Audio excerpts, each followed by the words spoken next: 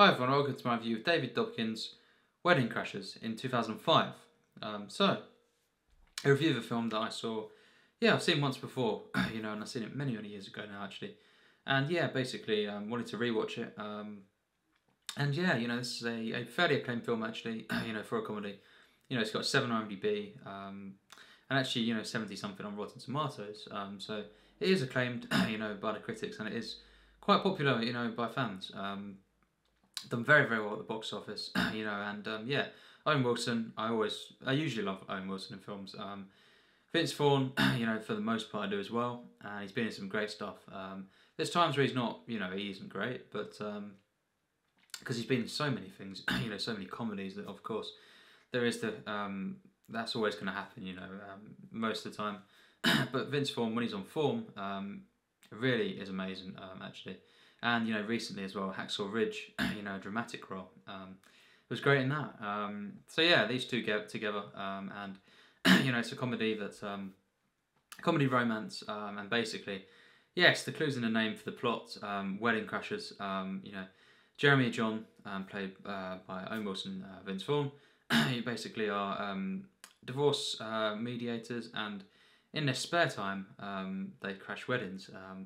And after a whole season of crashing weddings, quite early on, you see all this, the crashing of the weddings. You see them going through the motions in that sense, and then at the end of that, Owen Wilson basically says, "This is going to be a big one," and basically they end up at a wedding of one of Christopher Walken, who plays William in the film, one of his daughters, and they end up there, and in that wedding they meet the 2 other daughters, played by Isla and Rachel McAdams, and basically, it unfolds from there. The rest of the film is mainly centred around this whole family, led by Christopher Walken, and Jane Seymour as well as in the film, and you've got Bradley Cooper, who's basically Rachel McAdams' basically partner, and you could say he is the villain of the film. Now, a sack. Now he is probably I've never hated basically a character that Bradley Cooper has played so much as in this film.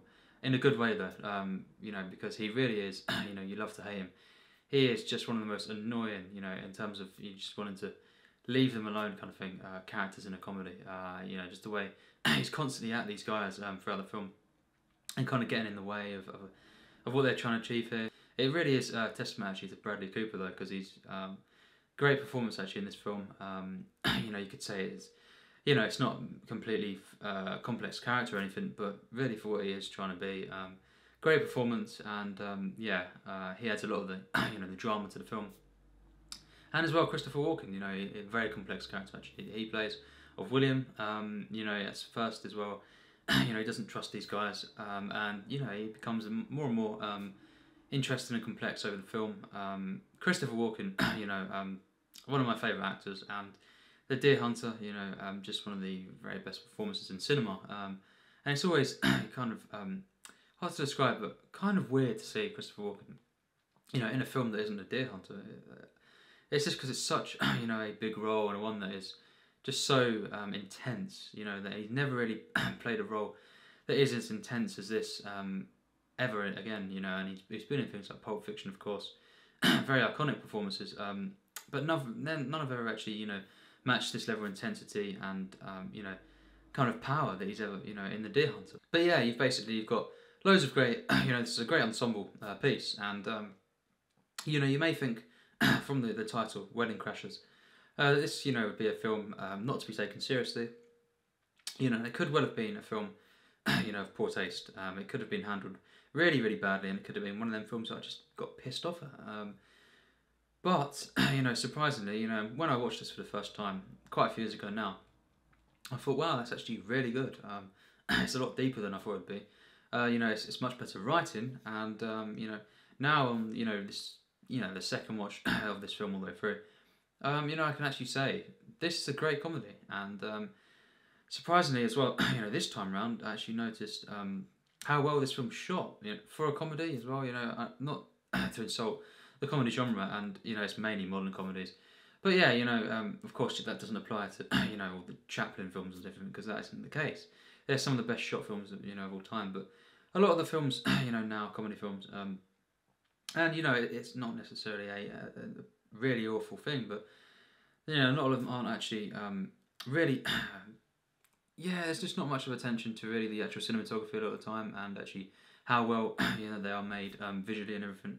And yes, it's more about the script, which you could say is the most important thing in a comedy, but as well as timing from the actors. But really, this one is actually really, really well shot and directed. The editing is really good. So it's got a great script. It's got really amazing characters actually for the most part, and Jeremy and John in particular, of course. And it's got just a film that mixes comedy and drama, and then eventually romance that develops over time, and they take the time to kind of develop all the relationships. It is much more of a comedy at first. The first half an hour is this them kind of crashing weddings that aren't actually pivotal to the actual main film. The rest of the film, when you come into contact with this family, and it just kind of allows you to see them kind of, you could say, just messing about, but through this you get to know them, and then once it kind of becomes more serious as the film goes on. Once they meet Rachel McAdams' character and Isla Fisher, these two characters of Gloria and Claire, it just it actually takes itself a lot more seriously, and these two romances between Vince Vaughn and Owen Wilson, and then the two women in the film, it really does actually get really well developed. Some romances that I really cared for. Yeah, the Vince Vaughn one is a lot more comedy, could say. Awkward situations, and stuff, and really shocking stuff actually at times. It's very well done, but it is, a lot more comedy. And then the other one, Rachel McAdams and Owen Wilson's romance is a lot more serious, traditional, and there's got a lot more drama involved in there. But yeah, basically as the film goes on, Bradley Cooper becomes suspicious of these two characters, Owen Wilson and Vince Vaughn play, and basically, frictions rise, but also the romances develop, and just the kind of comedy sequences in this film, a lot of the time are just great, and add to that, you've kind of got this really, really well written and defined family, that kind of, and their house, even the locations and everything. The way it's kind of captured, and set up, it's just really great, and it's really quite meaningful actually, and the dynamics of all the family, really work. It's quite striking actually.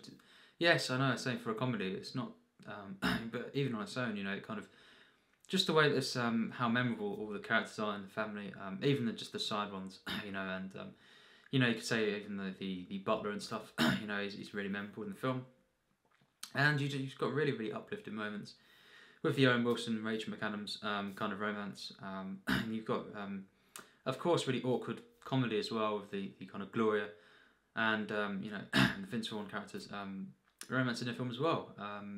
But as well, it's not a one that's completely meaningless.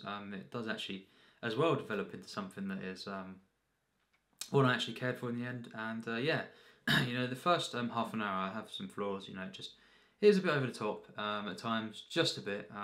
The tone is pretty consistent though in that half an hour, and there's nothing that distracting, but it isn't the heights of the rest of the film. And there's a couple of moments where the two of them kind of, and just the kind of comedy involved there does go a bit over the top. As well, the opening scene, not really a great opening scene. And it doesn't always matter to me this, but it doesn't really fit to the rest of the film. It doesn't really mean anything really at all in the context of the rest of the film. Yes, it's kind of showing what their their actual jobs are, and then you see what they do in their spare time. But I just think they were kind of going for something there as well. I think the writers, but I don't think it quite landed as well as it should have done. And there's a couple of moments where Isla Fisher, she's really good in the film, very enjoyable. Her character at times goes a bit over the top as well. Just some of the imperfections in the comedy there. But really, even Isla Fisher, in this film, actually for the most part, is really good, and she pulls it off well. The rest of the cast, as well, are consistently very, very good. At times, great. Owen Wilson gives a really, at times, dramatic performance. And yeah, I think Christopher Walken as well, really, really good performance. Rachel McAdams is very good in this film. You know, in a dramatic role. You know, again, a couple of bits. You know, early on when she's introduced, when she's laughing in the church, that's a bit you know, out of tone. But really, the rest of the film, she's really good actually. And you know, it just combine this with the writing, you know, and the way the romances are set up, and you've got one that really I did care for, and at the same time was really hilarious film for the most part. It kind of got funnier and funnier, and it also got more serious at times as well, and more dramatic, and it came together really amazingly well actually. So yeah, I think as well just the actual cinematography in this film, as I've said, it's really nice. You know, it's quite uplifting. Just sweet, you know, sweet film, and the way it's captured, you know, the visuals just really nice and light, and you know, just really quite at times, you know, sophisticated, in my opinion, and the way it's edited as well, you know, at times very just subtle editing at times, and just really well made comedy, and a film I actually did love in the end. So overall, I think I'd have to give Wedding Crashers a 93%.